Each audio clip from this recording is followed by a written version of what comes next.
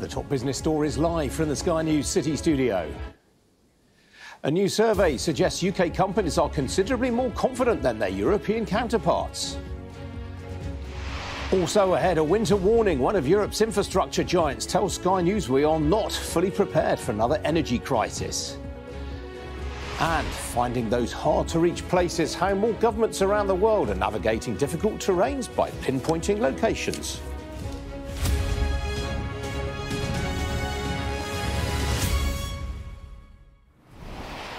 Good morning. This is Business Live with me, Ian King. We begin with a new survey published this morning that suggests British business leaders are considerably more optimistic than their counterparts on continental Europe.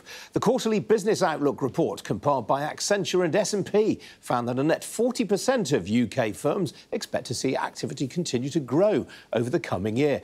That was slightly down on the last reading of 43% in February, but significantly ahead of the European reading of 19%. The Irish Republic was the only country where businesses were more positive than in the UK. Well, joining me now to talk about this is Rachel Barton. She's Europe's strategy lead for Accenture. Rachel, welcome to you. What's behind this positivity, do you think? Thank you very much for having me on the show, Ian. It's great to be here. As you said, we're seeing robust levels of confidence in the UK at the moment, and I would feel very encouraged because what's behind that are maybe three things I'd like to highlight. The first is that UK sentiment is turning to growth. We're seeing investment in the development of new products and services. We're also seeing huge strides in new technologies like artificial intelligence. In fact, UK companies have doubled their expectations around investing in this kind of tech in the last year. And thirdly, we are seeing, the first time since early 2022, increased investment in research and development. So I would feel very encouraged by these findings because UK companies, while they've been resilient and adaptable thus far, are really investing in taking costs down, increasing productivity, and using new technologies to compete on the global stage. Well, we'll get on to some of those matters in a couple of moments, Rachel. But first, I wanted just to ask you about what you found out about inflation, because it appears that inflation expectations are high, but they're coming down. They are, and businesses are facing a difficult environment with rising costs to contend with. We've absolutely seen that, though the inflation outlook does look like it's gone down a little bit since February, which is important if we're going to have economic stability. That inflation is largely coming through staff costs, and 3/4 of the firms that we surveyed were expecting the rising cost of living and also labour shortages to drive that kind of inflation. I think what's positive, though, is that while we are seeing these inflationary pressures hit, as firms invest in technologies to drive automation, they are managing how much cost they actually pass on to the consumer. And we are indeed seeing, a calibration, I would say, of the profit that companies are expecting to make and how they are managing that in line with cost preservation.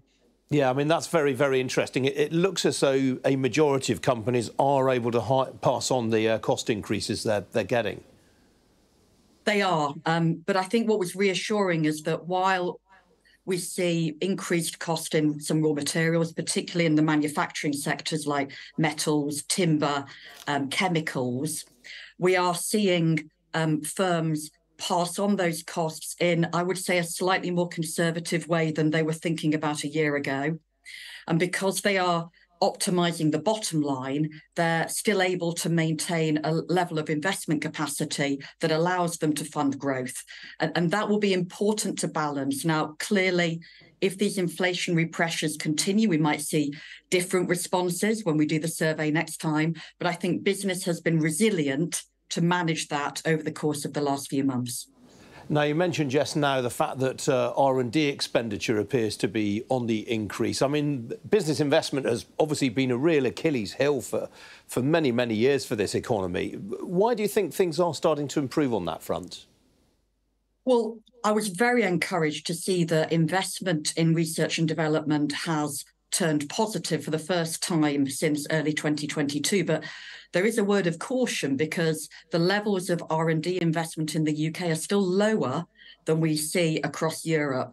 So I would really encourage UK business to think about how they compete on that global stage and how they use innovative technologies to be able to find new ways to differentiate themselves. I mean, when I talk to business leaders in private equity, for example, they are looking at generative AI as a way of being much more precise around investment opportunities for their new portfolio companies. In consumer goods, we've seen massive investment into resilient supply chains using innovative technologies to be able to create that certainty in the movement of goods and services. That's the kind of investment that we need so that bolder strategies can be created and we can start to see this growth now get converted. It's a really important point you just made there, Rachel. You think that this R&D spend is actually on generating growth in future. This isn't simply R&D playing catch-up with R&D spending that has been foregone in previous months and years. Well, that's absolutely what's come through from the survey results, that in the construction sector, for example, we saw plans around green infrastructure, green tech. In consumer goods, we've seen resilient supply chains come through. We are seeing organizations take bolder strategies that are more informed by technology to essentially push the boundaries on what they think they're capable of. Now, clearly, we need to see that convert. And I would really encourage businesses to keep the investment in these new innovative technologies, to be careful in how they manage those wage rises and inflation, to continue to take costs out on one end of the business, but also maximize productivity and innovate to differentiate on the other. And briefly, if you would please, Rachel, obviously this is a pan-European survey that you've done. Are there any glimmers of hope for continental Europe? I mean, obviously the Irish Republic's doing very well. What about the rest of Europe? Yeah, Ireland has consistently been the most positive country that we've seen across Ireland, not followed that far behind by the UK. But Spain actually has been pretty consistent since the last survey, largely because of hospitality and increased expectations around tourism. We are seeing France and Germany talk of geopolitical challenges, the secondary impact of supply chain issues coming from the Ukraine war. So we know that creates a slight dampening of confidence in parts of continental Europe.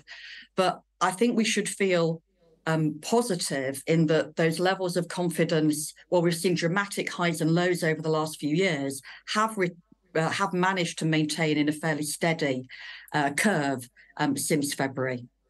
All right, Rachel, we've got to leave it there. Good to talk to you this Monday morning. Thank you. Thank you.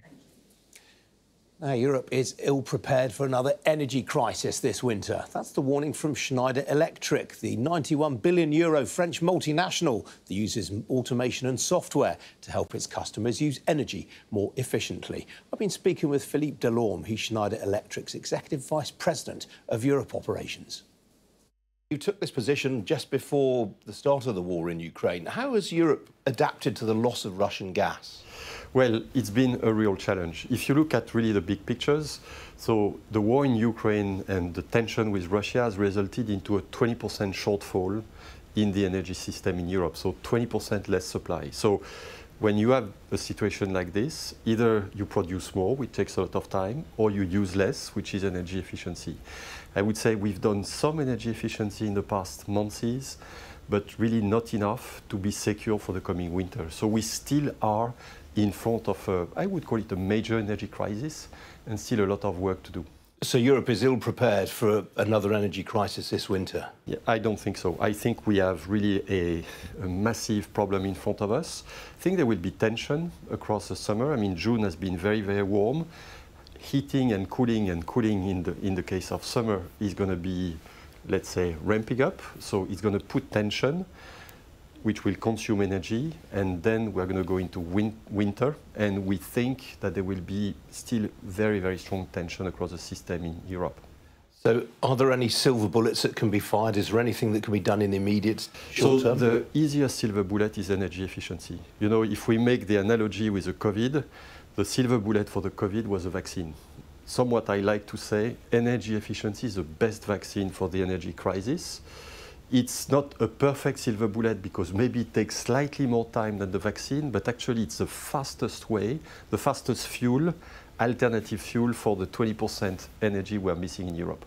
Are governments around Europe doing enough to encourage and incentivize energy efficiency? I think they are trying their best, but there is really a figure that I think is very striking. In the past 12 months, we spent 800 billion euro of fuel subsidies. So just to subsidize fuel that where the cost was too high, which is like you subsidize the past. You throw money by the window, and we've not spent this money to accelerate energy efficiency. So there is a lot of attention, a lot of goodwill, but the massive mobilization on the energy system of tomorrow is not there yet.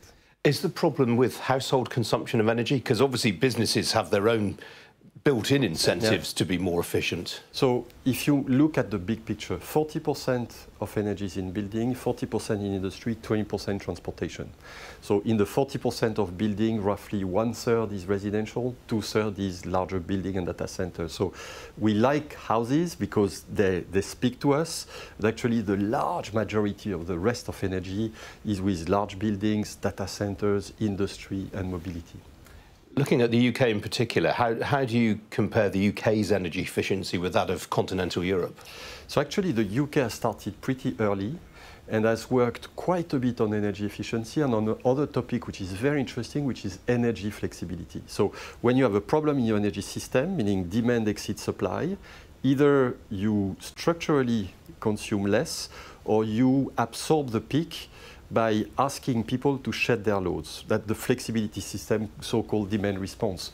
UK is today the most advanced country across Europe to put in place those systems. I think the rest of Europe should take UK as an example to accelerate this thing, which is actually one very smart silver bullet to avoid blackout across Europe. And obviously, Joe Biden's incentivising green energy to the tune of $369 billion.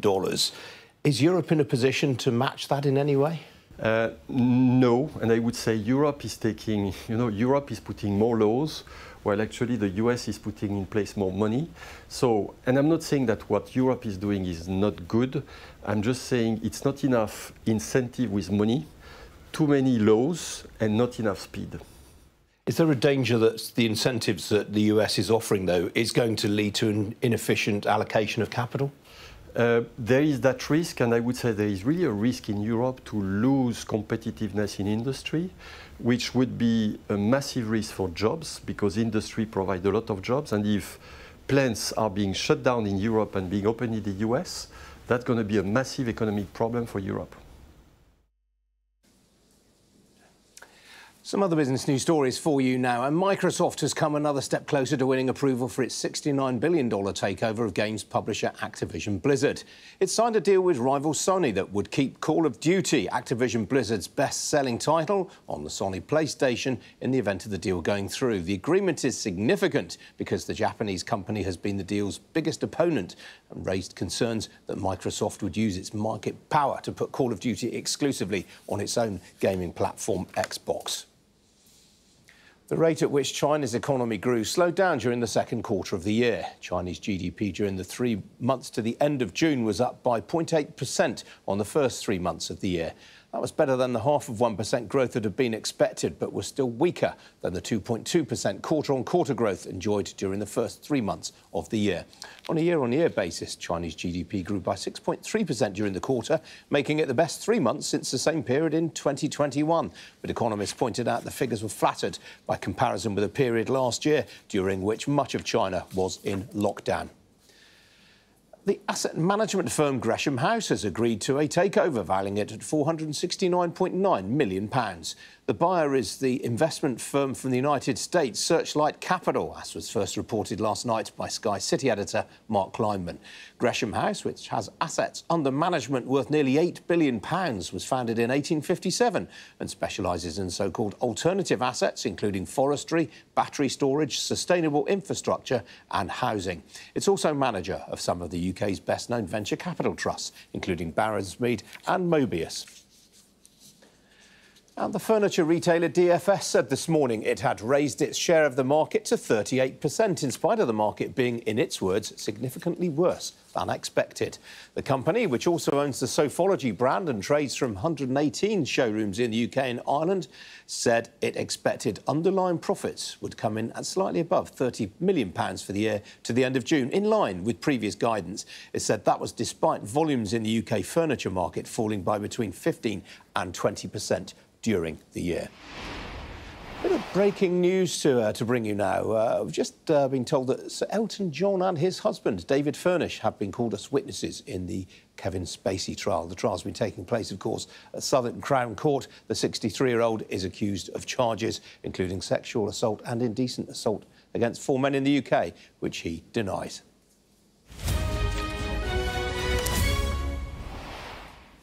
Well, the oil price has had something of a roller coaster morning. It spiked overnight on a Reuters report that Saudi Arabia had extended its production cuts. Reuters subsequently, about 6 hours later, in fact, said this was a repeat of a story from the 4th of June, published in Erin. The price came rattling back after that. A barrel of Brent crude will currently set you back $78.60 a barrel. That's off just over 1.5% on the day.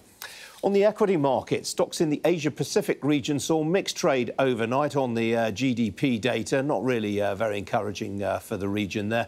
That's also depressed stocks in Europe this morning as well. Here's the main picture. All of the main European indices in negative territory right now. Talking points this morning include Richemont, the Swiss luxury goods group. They're the people behind Moncler and Montblanc. The shares down 9% in Paris. In Zurich, on news of a drop in quarterly sales in the United States. Here in London, the FTSE 100 is off a third of 1% right now. The oil and mining heavyweights, which of course are heavily dependent on China, they're dragging on the index again. There are not too many individual features to mention, or indeed gainers for that matter, but one of the few that is up is Johnson Matthey, the precious metals and industrial materials group. The share's up nearly 1% there after it benefited from broker comment. The gaming group Entain, the owners of Ladbrokes and Coral, of course, it's off 1% after announcing the £81 million acquisition of the US sports betting business Angstrom. On the foreign exchange markets, well, the US dollar remains close to a 15-month low against the pound, more or less unchanged right now across the piece there. All the main currency pairs, sterling very, very marginally higher against the greenback, but really not much in it. Well, joining me now is Julian Lafarge. He's the Chief Market Strategist at Barclays Private Bank. Julian, good to see you this morning. Obviously, the big event last week was the US inflation data, and that's kind of supported the mood into this week, I guess. Yeah, very much so. It was the perfect report. The market was expecting some kind of a cool down. It happened. Obviously, we've seen a significant moderation in inflation, going up from 9% to 3% now. And this is the markets and the Fed biggest problem at the moment is inflation. So seeing inflation coming closer, not yet at, but closer to the Fed target is clearly a welcome news. Now, there are a lot of base effect behind that, and the next few months it might be a bit trickier from an inflation standpoint. But forced to say that the Fed so far seems to have accomplished its mission of bringing inflation down while keeping the economy operating at a decent pace. Now, obviously, earnings season for the second quarter got underway last week. Some decent numbers from some of the banks on Friday afternoon. Yeah, so far so good for earnings season. I think the key question is not so much around this part of the economy. We get updates from them on a regular basis, and it's easy to get a sense as to how they're doing. I'm very happy to see that although they are taking some more provisions so far, they don't seem to be too worried about the shape of the U.S. economy and the U.S. consumer in particular. Where we really want to pay attention to are two specific areas. One is technology. In light of the strong performance that some of those stocks have had on a year-to-date basis, they need to follow up now. And the second is on the more cyclical part of the market, the industrials in particular, to see how they're experiencing what has been the sign of a significant slowdown in manufacturing so far this year, and to see if they're seeing any sign of a rebound coming ahead. Very good point you make there on manufacturing. How worried are you by the Chinese GDP data that came out overnight? Worried and not worried. I think expectations on China have been wrong the whole way since they reopened. People were expecting 7% GDP growth at some point. We have to remember that China was basically under some kind of restriction for 3 years. And when you reopen an economy that has been under restriction for 3 years, you would expect not as much of a jump as what we've experienced in the UK or in Europe or in the US, simply because you don't stay at home for 3 years. The economy kept moving on. So the rebound has been relatively mild compared to expectation. Clearly, China is fighting as well a real estate issue. I think that the calls for more stimulus are growing louder by the day, and they will have, Chinese authority will have to do something at some point. So it's just a matter of when, not if, we will see more stimulus. And I don't think China is by any means collapsing or slowing down or halting to a grind. I think it's okay, the type of growth that we're seeing, because the reopening was marginal to some degree. All right, Julian, there's lots more I wanted to ask you, but we're out of time, I'm afraid. We'll have to do it another time. Good to see you today. Thank you. Still to come here on Business Live, I'll be speaking to the CEO of the British tech startup. What 3 words? It's just struck a major deal with the Mongolian government. Stay with us.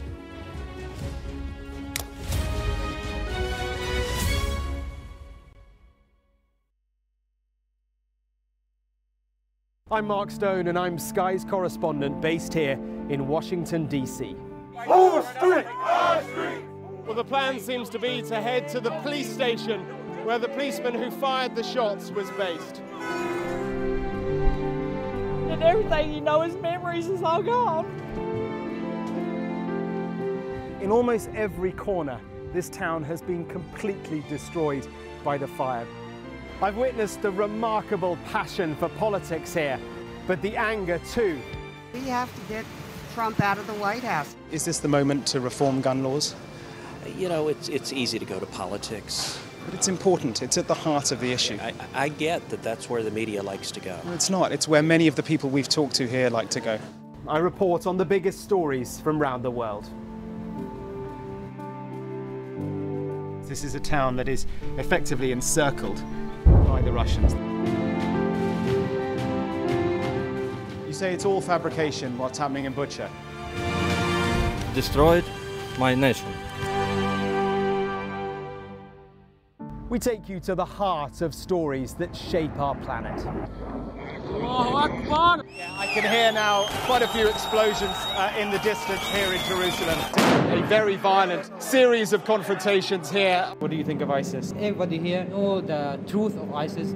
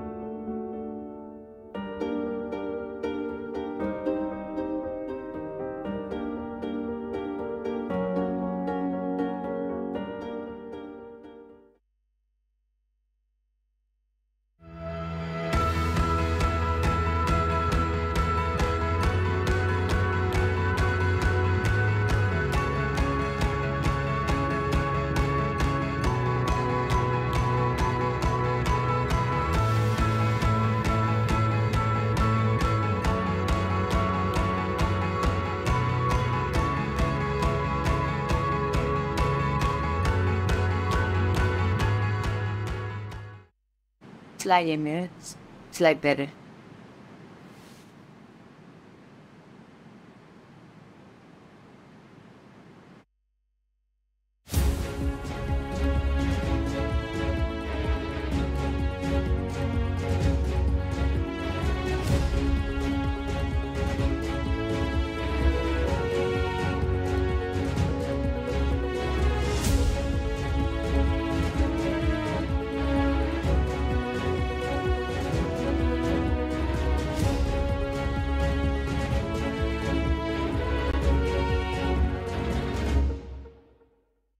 Fly Emirates, fly better.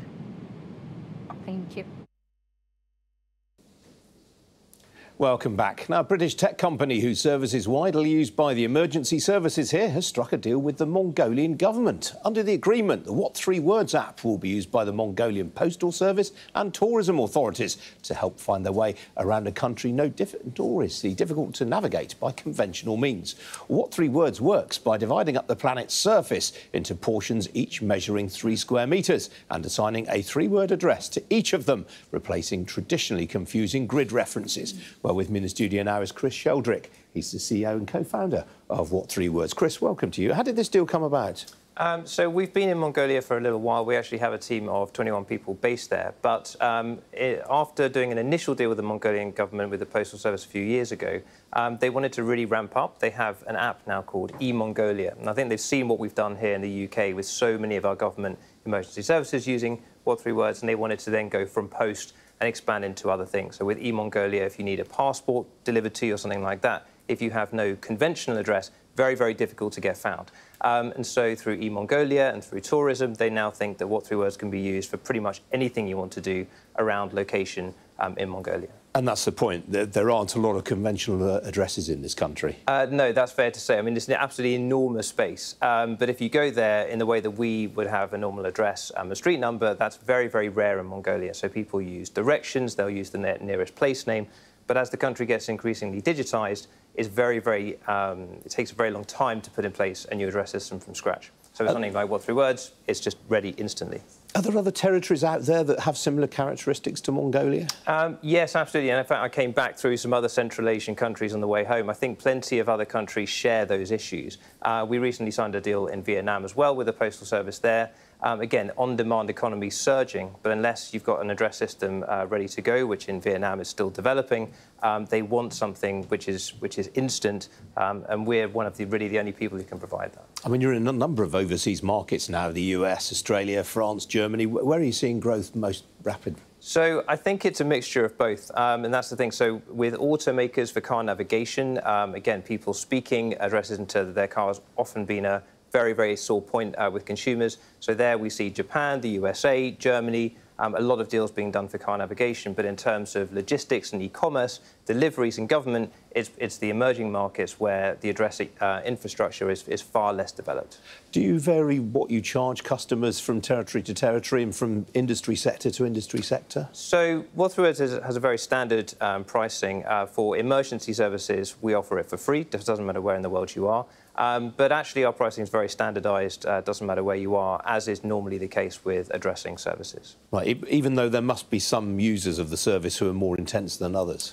Yes, so all of our pricing is done in terms of transaction volume as anything else. But for consumers, if you're a consumer of the What Three Words app or any of our services, you'll never pay anything. So for your consumer, wherever you go in the world, everything is free.